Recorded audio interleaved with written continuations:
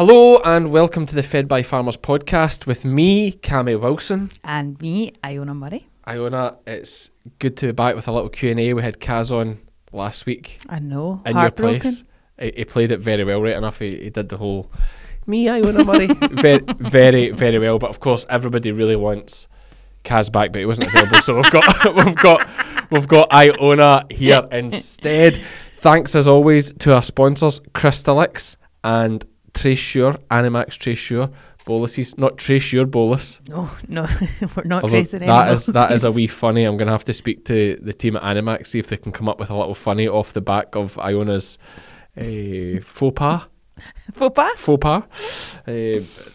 Last week when we were speaking with Brendan, that was very, very good. Have we got some questions? We do have questions to talk about this week. Is there anything you want to tell me about your week? Is there anything you want to tell me, Iona? I do that with Marissa quite a lot, and you always see the sheer panic in her face. And you think of anything wrong you've ever done? You know she's been up to no good. So is there anything you want to tell me? No, nothing in particular. That's great. Okay. Well, with regards to Crystalyx and Animax, we're going to be hearing a bit more about them in this podcast later on. Thanks for the continued support. Let's have in fact, before we have a question, really funny thing that happened this week. So Iona does all the emails for the sheep game and for everything basically, and I happen to I kind of glance at them as they come in just in case there's anyone I know messaging or whatever, and there's one I picked up the thread that someone had sent in a question to the podcast and signed it off as Anon, ANON, right? Okay. And Iona had replied back saying, "Hi Anon," and then this whole spiel from Iona, and the poor person that has I can't tell you their name, of course, because you know what Anon means. The poor person's replied back saying, "Actually, my name isn't Anon. I just wanted to." Is that locked? I'm on in. Oh, here we go. Hello. Jockey, come on in here. Come on, Jock, you're going to be in the podcast. Jockey. Hello. Who's that? Anna. Iona. Yeah, you're a clever boy, and Mum's here too. Hello. Jock, we're doing a podcast just now. Do you want to say hi, sheep fans? Now. Yeah, but it's okay. It's just a wee Q&A.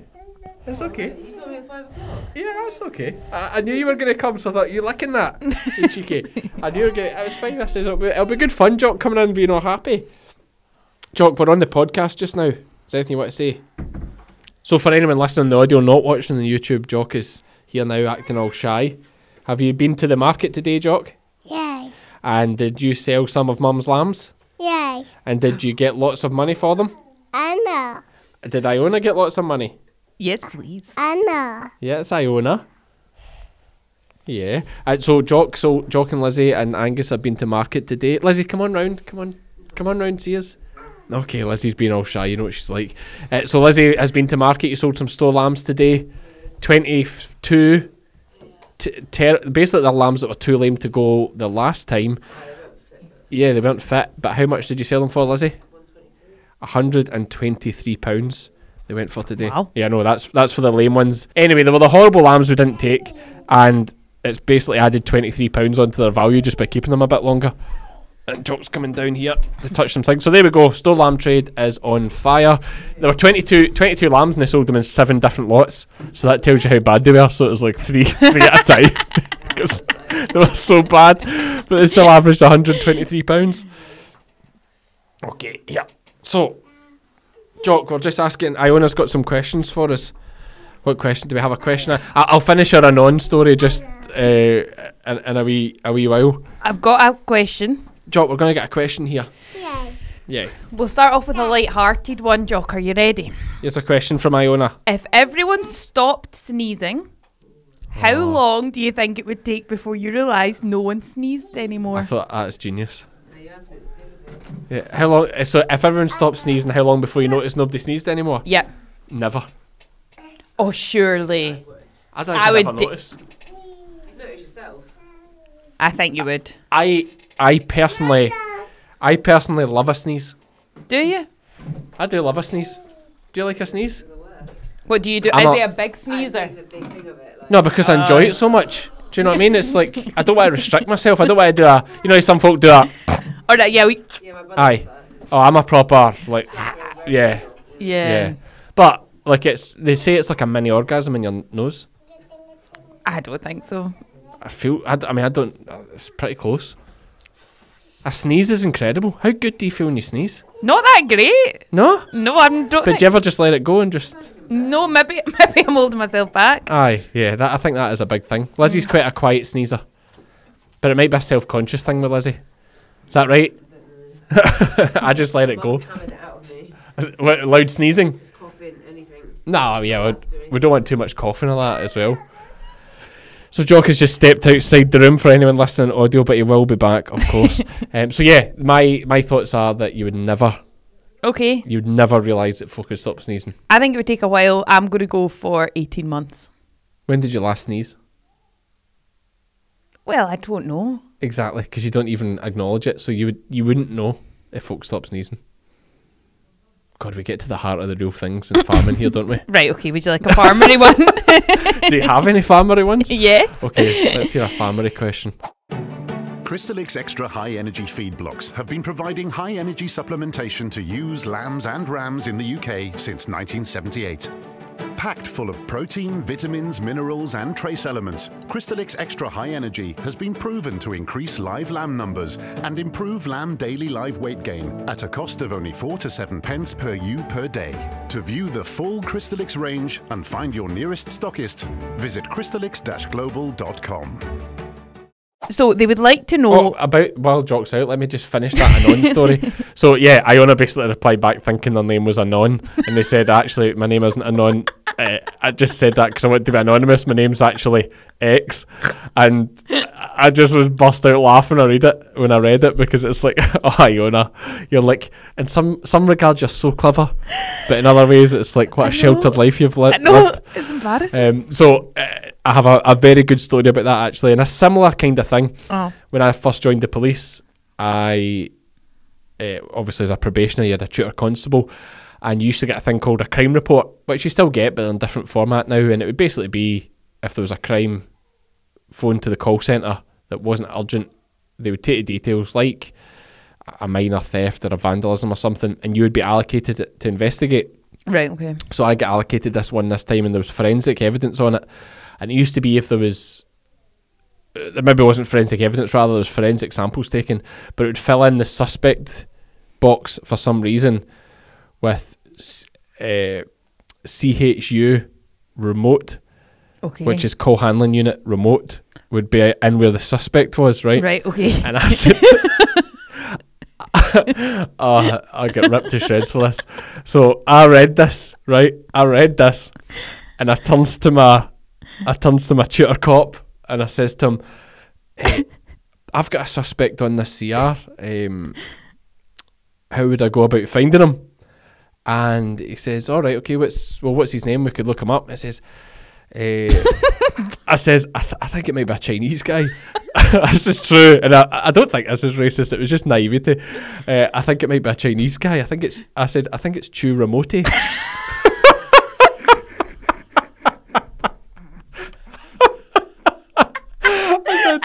I said to him, I think his name's Chu Remote. And I just got, it was straight away, he was like, what? He's like, let me see that. He's like, that's call handling unit remote, you clown. And of course, he told everyone about it. That is so funny. So I'm like, hi, who's this Chu Remote? I think for me, it's the remote. I know. I didn't just read it. I know. Why wouldn't I just read it like remote? I don't know. I just assumed it was a foreign name and added a wee bit of embellishment on it. Chu Remote. So Chu, if you're out there, I'm coming for you. See, just thought of another wee riddle quickly. Do you know how you can spell candy only using 2 letters? Sorry for anyone listening to me drinking there on the podcast. How do you spell candy with only how can you spell candy with only using 2 letters? Well, obviously it's not that easy, so tell me. C and Y. Okay. Would that be classed as a riddle? I suppose it is a riddle. Yeah, okay. Sorry, right. No, it's good. I should have worked that out. I know. Yeah, I feel like you're tired today. Yeah, just every day, Yeah. Just, scanning season. It's okay. We'll get through this barely. Okay, right. Let's. Is this a farming question? Here we go. Yes. Okay, so this is from a farmer in America, central Montana, and she is wondering if you could explain to her sheep tail docking. It seems to her all sheep around where she lives and other places in the US dock the tails. They also have small tails, which I'm guessing is a breed thing. But watching your sheep, I see there are some with great big wide and long tails and some with shorter tails. Is it just different breeds? Do some get docked? Blah blah blah. What are the reasons? It's an interesting question and a slightly controversial subject for various reasons. One, and it's different. America, they have a thing which is like 4-H, the 4-H shows, which is like people will pay. You know, I know we talk about Double Diamond at 300,000 guineas or 350,000 guineas, but people will pay up to like 6 figures for a weather lamb. Why? To show it. What? Yeah, there's some crazy things, and they shave it like totally bare, like so it's just like, and then the tail is totally off. There's not even like, you know, we leave a little bit of cover. The tail is like totally gone. What for, and they leave the legs all hairy. Is this all just for aesthetic? Yeah, it's for shows for these, because the prize money's like, if I'm led to believe, like if you win these like shows with these weather lambs, these 4-H shows as they're called, like it's like $20,000. What? Yeah, for a lamb class. Crazy stuff, and people are paying 6 figures for weather lambs, castrated males. That is, for anyone wondering what I'm talking about. What? Crazy. So they've got no purpose. Yeah, you can't breed with them. Like they're castrated males. And yeah, they're basically, in this country they would go in the food chain, but they're paying crazy. Isn't it? Yeah, that is. It is mental, and we need to find out more about that, because I'd love to get somebody on the podcast to talk about that. Myself and Alan Blackwood are actually coming to America in September. I can't remember the date. Is it written up there? Yes, 23rd. 23rd of September. We're going to Michigan, to the North American Hill Sheep Show, and Alan's going to be judging the blackies. I'm just going to be mingling and having fun. And yeah, we'll maybe find out more about these crazy sheep. But back to the actual tail docking. So, controversial for a few reasons. Obviously, it causes discomfort to the lamb doing the job, and there's various arguments. Countries like Norway are not allowed to do it. Okay, there's no castration in Norway. Works absolutely fine. No castration? No castration at all. No ringing of tails and no ringing of testicles. Really? No, nothing at all, not allowed. And it works fine there. So do they go hand in hand? I was trying to think of a good way to make that an innuendo, but it doesn't work. But and what do you mean hand in hand? Doing tails and balls? Yeah. Kind of. You could argue one is more painful than the other, but yeah, it's a similar kind of thing. If you're banning one, you may as well ban the other. But why are they doing the tails? What is the actual purpose? No, and that is a good point. Like, people in this country would argue so much that, you have to castrate the tails, and they would say it's because of fly strike, etc. But then I would flip that and say to them, well, how do the blackie guys manage it? Because they don't take any tails off, and they've got more. They're actually woollier than any other breed. But is it because maybe blackies aren't so much out on lush grass? But they are now. They are. That's the thing. It was fine when they're out. They have the long tail for being on the hill, so they can turn their back to the wind and they're sheltered. You know, that is the point of the long tail. But I mean, there's actually thousands of blackies that are in by parks all summer. Yeah. Do you know what I mean? I mean, yeah, that's true. I mean, even Alan won't mind me saying, he's got plenty of blackies that are in by parks. We shear his sheep. No bother with fly strike. No. Because they click. Yeah. You click the sheep. Dad started. It doesn't matter how long the tail is. Yeah. You know, that's the reality. So folk would go hard on dags and fly strike. That's why we do tails. Yes, it helps. It definitely helps. But we do have a product that solves the problem without taking the tail off. That is, if I'm playing devil's, the main reason, and I'll be perfectly honest, a Texel cross lamb with a long tail looks horrible. It looks absolutely terrible, and like it just doesn't look nice. So there's a big benefit in that regard. You know, yes, you have less bother with fly strike. Okay, less bother with dags. so the lamb's cleaner. But is it enough to justify, like, you know, does it enough to win the argument where you could say, well, the Blackie boys don't take the tails off? How do they manage? Do you know what I mean? So it's a tricky one. The testicle job is a totally different game altogether. See, if they were to ban, and there's no point in banning tails and not, there's no point in banning tails but still having testicle castration, because you'd argue the testicles is much more, well, it is much more painful. The tail hardly bothers a lamb. You know, you do a wee lamb, it gives it a wee shake and then it's fine. You know, there isn't, okay, there will be some discomfort, some pain, but it's minimal. The testicles is a different thing altogether. It's going to be slightly more painful, of course, which is why you do them so young, under 7 days in the UK. But the idea is that you do them under 7 days and that, you know, it's a lot less pain than it could be as the testicles develop and grow. Yeah. And if you didn't castrate the males, it would be a shambles, because Norway get away with it because when the lambs start to mature, they all come inside for the winter. It's easy to put them in separate pens. Whereas here, all of a sudden you're going to need a separate field for tup lambs, a separate field for ewe lambs, a separate field for your breeding ewes, and of course they're going to get out. You're going to get out, because if a tup lamb knows there's a female, I mean, you're going to need it deer fenced to keep them in. Not just that, they then start fighting with each other. Yeah. You know, they'll start, you know, you end up with dead lambs because they're all fighting and doing things that rams do. It would just be a shambles. So, like, I really think we have to keep. I really think it would cause major issues in this country if they did away with castration of the testicles, and it would be absolutely pointless to keep the castration of the testicles and say stop the castration of the tails, which is, you know, far less of a discomfort for the lambs. Albeit, I was playing devil's advocate, you could argue the tails aren't that important to be taken off. But, you know, testicles are, in my opinion. Okay, thank you. Most foragers don't supply sheep and cattle with enough cobalt, copper, iodine and selenium, critical to digestion, immunity, reproduction and growth. When it comes to supplementation, there's a danger of under or oversupply.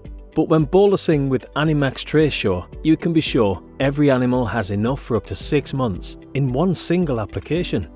Animax, giving what it takes. This person would like to know how we shop for our food. As a farmer's wife, she feels pressured into ensuring what she buys for her family is from a sustainable source, supporting local businesses, etc. But the convenience of the supermarket delivery sometimes slips in. Are you supporters of local businesses? Does all of your meat come from a butcher? Great question, and actually very relevant to. I got a row this week on Facebook because Lizzie made pancakes for dinner. And we put a picture up and we had Lurpak on display. Disgraceful. We actually spoke about this in the podcast with Brendan there. So, very relevant question.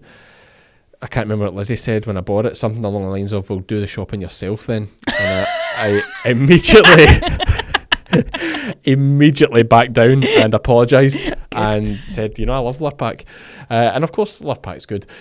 All our meat, we are very, very fussy with meat and eggs, everything. For a start, if it can be, no, I say this all the time, all British meat, we are very patriotic, everything's Scottish if it can be, but at the very least it would be British. Like Lizzie would never buy anything that wasn't British meat, you know, just wouldn't happen. And she is, you know, things like chicken that a lot of people get caught out on, you know, they'll buy Dutch chicken or whatever, which again, Dutch chicken will be absolutely 100%. Like, Netherlands are a very advanced nation, same as us. Their animal welfare will be pretty high. I have no doubt that their chicken's 100%. But Lizzie, being from a farm where they rear really high-end free-range chicken, she always buys the most expensive chicken because she is a big believer. And I think she's quite right. The taste is night and day. You know, the quality that they produce down in Devon on that free-range birds with loads of exercise and the best of feeding, organic feeding, is night and day compared to the cheaper type of meat chickens you get. So she always buys expensive chicken. With regards to meat, we actually get most of our beef. I just get some from, I was over in Isle Arran, I got some from the I'm going to pronounce this wrong, the Mow Fold, originally from Iona. Oh. Yeah. Andrew Prentice now over in Arran, so we just got some meat from him. But actually most of our beef that we eat. With exception of mince, Lizzie does buy a lot of Scottish mince from Aldi's or Lidl's, but most of the good better cuts, or all the better cuts of beef we eat, come from actually a place called Clanfin, which do grass-only fed belted Galloways, and they're in Ayrshire, they're in Galston. Fantastic couple that get into farming later in life, and they're doing things really, really high end. They also do Herdwick lamb. Galston. Clanfin, yeah, Clanfin Farm. Check them on Facebook. This is their shout out, because if you're local in Ayrshire or whatever, the meat is absolutely different, like tremendous. But you can tell the difference. Oh, I mean, this is, yeah, it's really, really good. We love it. I feel like I sympathise with this lady, because I feel like there is a lot of pressure, and I think now we know what the right thing to do, but sometimes convenience comes in. Like, I feel like ideally all I would be eating is locally produced seasonal food, but to do that is really hard. Yeah, but like when you go to buy meat, what kind of meat? Yeah, no, meat is fine. Yeah. But I'm probably more like fruits and vegetables and things. Like, I know basically everything is being imported. Like, I bet you say that, but like generally speaking, I think even with the supermarkets, if it's seasonal in the UK, it'll be on the shelves. Albeit we did have the issue with the blackcurrants. The blueberries being imported from Chile rather than using the ones here because it's cheaper, which is that was ridiculous. But generally speaking, I think your veggies, if they're seasonal and available, there will be some on offer on the shelves, and you'll just always pick the British option. Yeah. And I would hope anyone in their own country would pick their own country's produce, because you have to buy it local, and it has to be the best product. It's not doing the travelling, and British agriculture's like right at the forefront. Like we do lead the way. Like, in my opinion, like the way we do things is, I mean, just look at the sheep job. Like, you must, all right, this time of year a lot of lambs will be getting supplementary feeding. Like, a lot of lambs will be on hoppers to get finished at this time of year. But maybe you should just quickly that sentence on on hoppers to get so finished. so they'll be getting like concentrate feed. They'll be getting lamb pellets or barley or something like that to finish them off. But a good solid 80% of the lamb in this country will be finished just on grass. I just made that figure up, but it'll be something like that. Lamb is just this incredible meat that's hardly changed. The way we do things is hardly it's changed massively, but in other ways it hasn't. The sheep go out and graze the hills. We bring them in, we put them to a nice winter, they go to market off the grass. Tremendous. Can't get better than that. And all the lamb we eat is our own. Is it? Oh, yeah. So how do you do that? James Nisbet, who was on the podcast before, his dad does them for me. So, right, okay. Now, do not mention that I shouldn't have said that. Do not message Jimmy Nisbet asking him to do your lambs for you. He does it as a favour. Yeah. So. But you don't buy the rest of your meat from him? No, good point. But I get it from Clanfin. I would buy for Jimmy. Does loads of farmers. Loads. Does your dad get it from? No. Oh, terrible. I know. But he does loads of farmers. Yeah. Margot that was in gets a parcel. They get a parcel off him every week or every fortnight. Best of gear. So no, I go to Clanfin, and then we get lamb is all our own. Chicken, Lizzie buys the expensive stuff, but we're privileged that we can do that. I know, and that's the other. Like, see, buying local, good quality meat. Like, folks say, oh, you buy local, buy this. It's a luxury. It's an absolute privilege. Like, we're privileged to do it. I would say to anyone, listen, that really what you should be doing is buy cheapest. If you're hard up, don't worry about where the food comes from.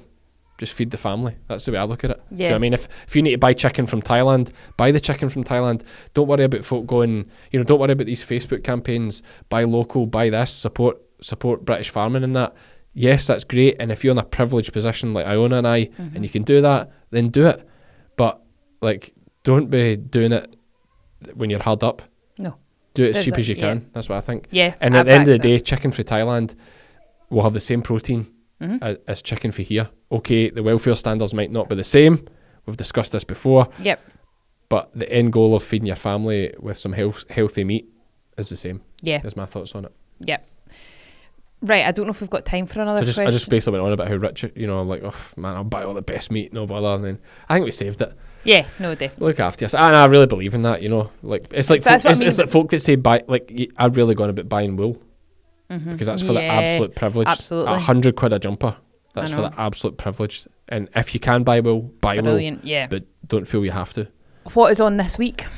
This week's scanning's starting to ease off a little bit. I'm going to do some more on my own tomorrow, as well as moving some sheep around, because lambing is 6 weeks away. It's mad. When do you start lambing? 7th of April.